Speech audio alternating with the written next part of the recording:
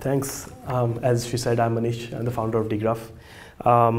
10 years actually is a pretty long time, and my first impression of Singapore after visiting after 10 years has been the Singapore skyline has changed very considerably, but the price of roti paratha in a local food court is still the same, adjusting for inflation.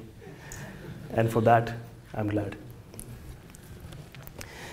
Say hello to our mascot, Diggy. He's a badger. Why a badger? Because they like to dig, and at Dgraph, we like to dig data.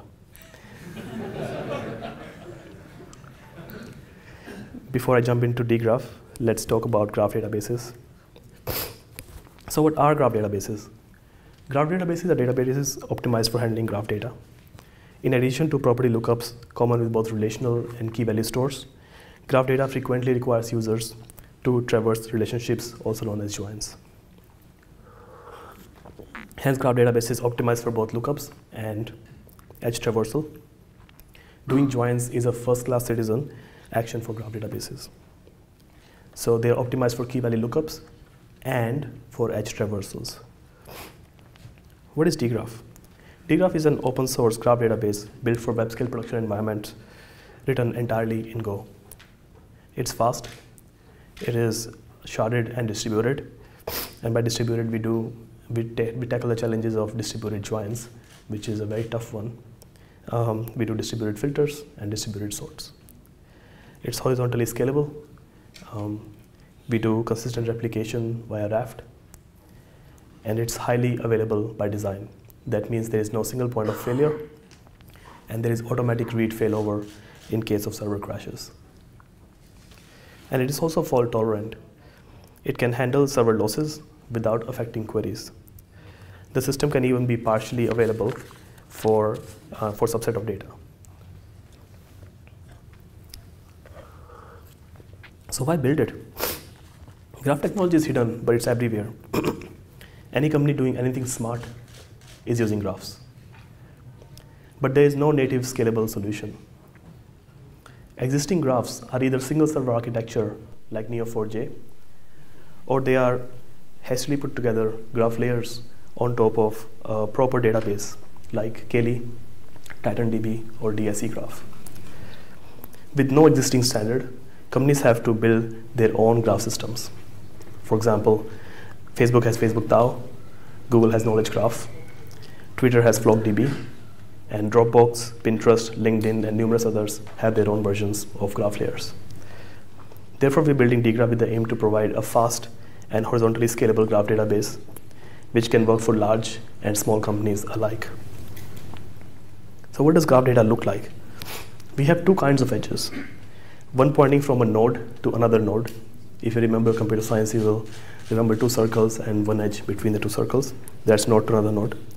And second point from a node to a value. Some people think of it as attributes attached to a node. For example, we have facts. Singapore is a neighbor of Malaysia. Here, both Singapore and Malaysia are nodes in the graph. And Singapore is a neighbor of Indonesia. And then there are half facts, like Singapore's national drink is Milo. It kind of is, just not officially. And then we have the values. For example, Singapore name is quotes string Singapore. Since we released the version 0.1 in December 2015, we have gained 3,200 GitHub stars. We have 32 contributors. The next release will be version 0.8, and we have been on the front page of Hacker News multiple times. So quickly just going through benchmarks, Dgraph is 100 times faster than Neo4j in terms of data loading, and 3 to 6 times faster in terms of read-write workload. It's 9.7 times faster than Kali in terms of loading data, and 5 to 37 times faster in terms of querying data. There's a link to the benchmark code if you want to independently verify these things. The idea behind showing you the benchmarks was to convince you that Dgraph is fast.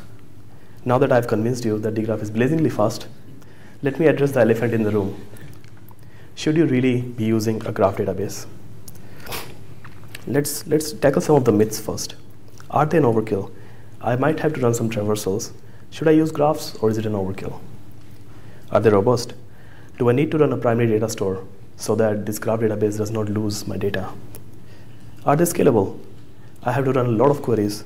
Can graph database achieve performance and scale? And the answer is no, yes, yes. You should use graph database. They're not an overkill. They are robust. They can act like your primary data store. And they will scale. In fact, Dgraph with the sharded and distributed architecture would scale better than a MySQL database stuck on a single server. Now that we have negated some of the myths associated with graph databases, let's talk about SQL. This is a bold statement to make, but I'll make it. Your SQL database is slowing you down. SQL is like C, and graph query languages is like Go or Python. Just like higher level languages allow you to express your logic faster, databases allowing more complex queries and more flexible schemas allow you to iterate on your application faster. They achieve this by cutting down your application code by at least half. I would say more. So what SQL forces you to do? Because SQL does lesser things, you need to do more things. You need to maintain a strict schema. If you modify even a column data type from int to float, you'll have to do a manual table migration in SQL. There, you will do data duplication to avoid slow joins. The same information needs to be kept in multiple tables so that the queries on that table can perform well and does not require a join. Finally, you'll have to pre-compute counts for foreign tables to allow efficient sorting. Joins are expensive, and it's better to count comments, upvotes, etc. in advance to allow sorting on them using just one table. What does Dgraph do? Dgraph supports flexible sparse schema with real-time modifiable data types. You can set a predicate data type from int to string, to float, to timestamp, as you deem fit, while iterating over your application and with the data already present in Dgraph. You don't need to migrate. Nothing has to happen, you just send a small command. Join is a single lookup away, so there's no need for a data duplication, which significantly simplifies your schema. And any counts can be done in real time. Moreover, any sorts can be done on these counts efficiently. Finally, I'll show you a demo. We'll run this demo on Stack Overflow data. Stack Overflow, as you all know, right?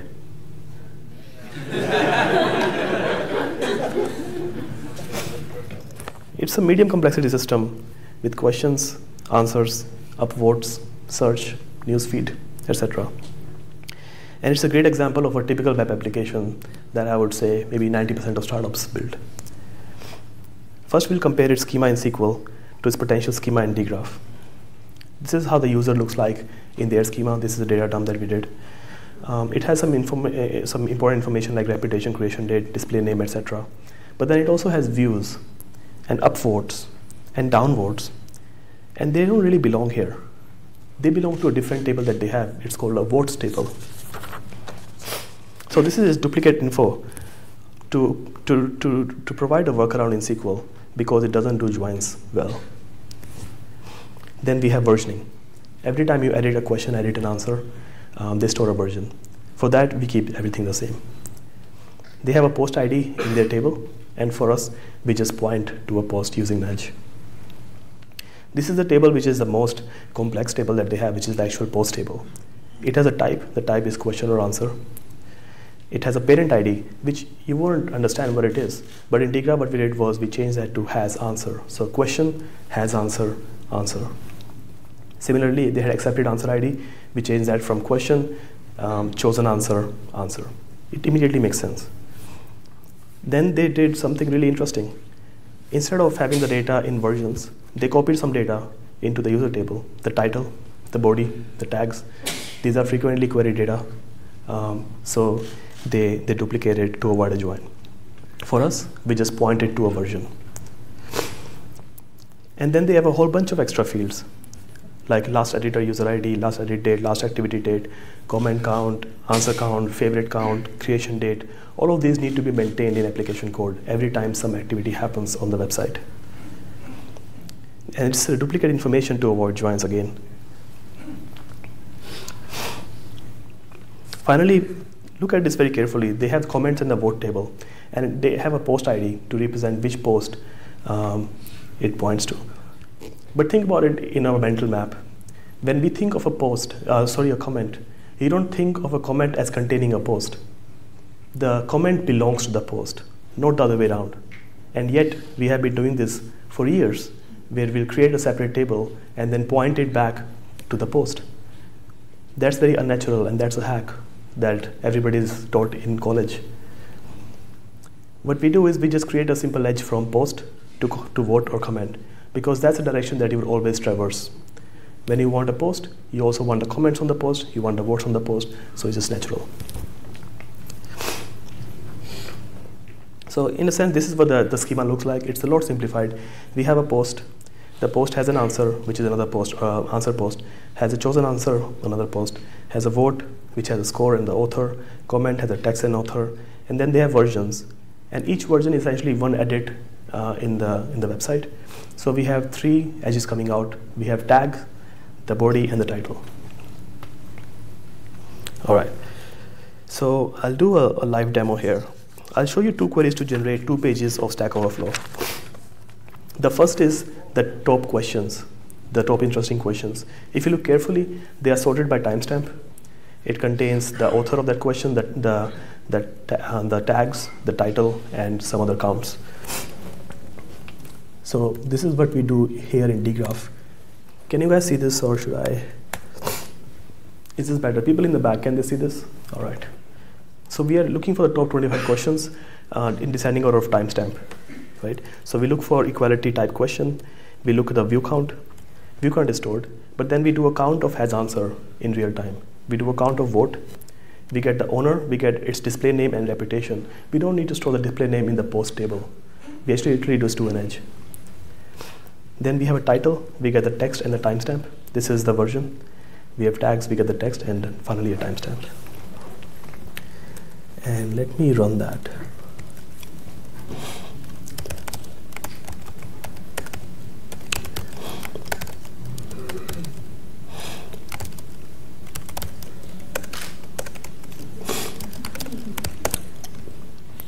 So if you look carefully, just look at just this one of this, and the rest is just like a copy. So you have the owner with the display name Pete with reputation of 11. You found the tags.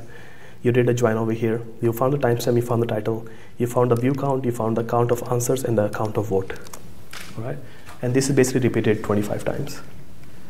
And it's a single query to generate this entire tab. Just think about how powerful that is. Secondly, we have a questions page. This question page is a bit more complex, right?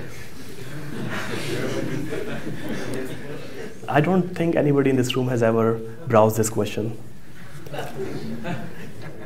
That's right. Of course. So we have the title of the question. Then we have the body of the question. We have some of the votes. We have the editor. We have the original author. We have the comments. And look at these comments. They actually sorted by something. Then we have the 8 answers, and they show like a couple of answers. All right.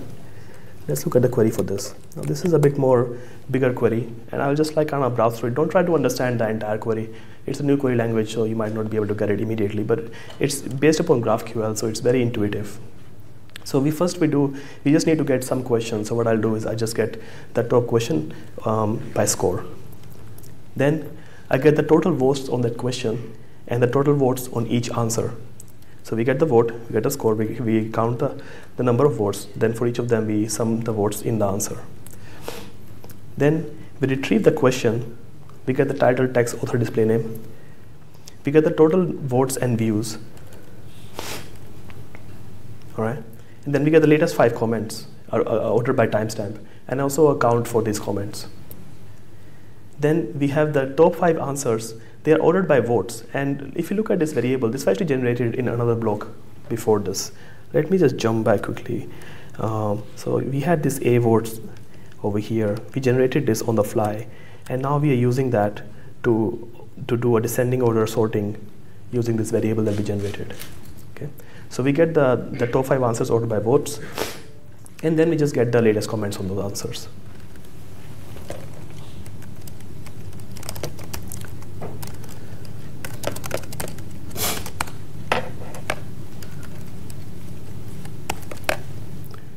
For this, I think it's better to show in this UI that we built.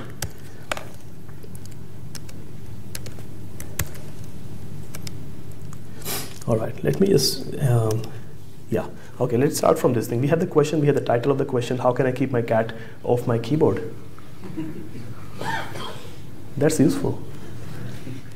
We have the view count, we have the count of the comments, we have the count of answers that it has, and we have the number of votes. Okay. Now we look at the votes, we look at the comments on this question. We get the display name, we get the text, we also get control or laser pointer, which is, I think, the best advice here.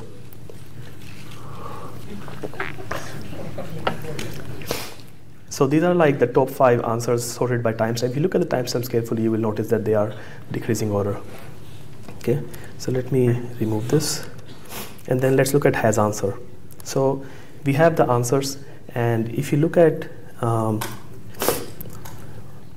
we have the body of the answer, we have the comment on the answers, and we have the number of votes on the answers. This is 192 votes. All right, and this is the body is another answer that we have, and this one actually has 71. So if you keep on going down, you will notice that they are in decreasing order of the number of votes. Right, and this is enough information. It goes down pretty long. This is enough information to render an entire page here.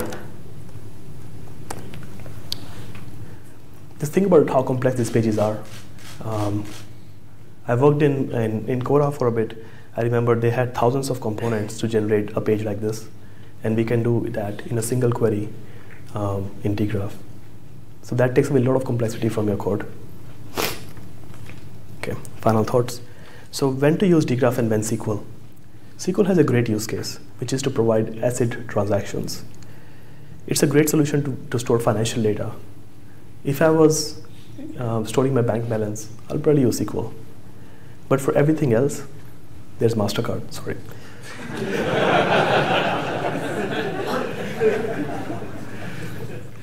For everything else, I think there's a well-designed graph database which is more ideally suited,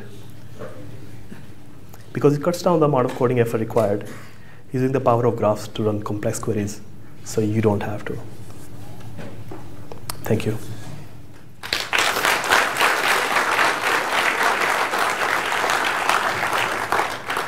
Any questions? Yes. I've got a question.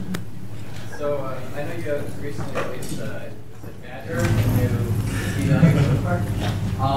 When are you hoping to have that integrated into Dgraph? It will be integrated when we do a 0.8 release. It would be with Badger. So in fact, I think in master we already have a PR to integrate Badger. We just solved the last issues, and then this will be part of it. Yeah. Oh yeah, I wanted to do a shameless plug about Badger. If you need a key value store, you should check out Badger. It's pretty fast. Another question? How many people understood what I was talking about? Let's ask this guy. Just a quick question. Sorry, is my working? Just a quick question. Does Dgraph have any facility for enforcing like constraints or referential integrity? Constraints on which integrity? Constraints or referential integrity. Honestly, I don't know what referential integrity means. Oh, okay. But we actually have schema, and you can set the schema. For example, you can set something to be of type int, and if we then receive something which cannot be parsed as an int, it would error out. Yeah. Going one, going two. More questions? All right. No, Thanks a lot, thank guys. you.